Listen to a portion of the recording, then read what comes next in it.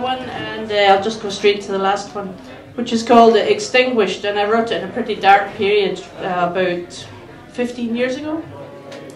Extinguished. Not yet, I hope. In fact, my greatest trial now comes, but slowly. The trying of my patience. Test of strength, mental. Face my sentence, but not yet, I hope. Break it up into little pieces, in order that it does not break me up into little pieces of self unravelled, soul naked, displayed before the world, but not yet, I hope. Must prepare me first, my life and thoughts in order, that nothing vital is missed along the way. No longer I resent my stay, which supposedly gives the Queen such pleasure. Pleasure for which my infant son must pay, with the loss of his mother, his whole childhood passed away, but not yet, I hope.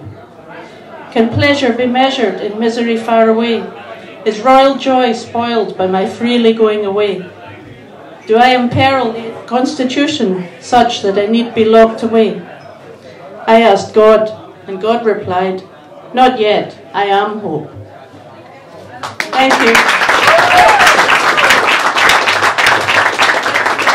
No, don't worry. Give it up for the one and only Magda, please. So,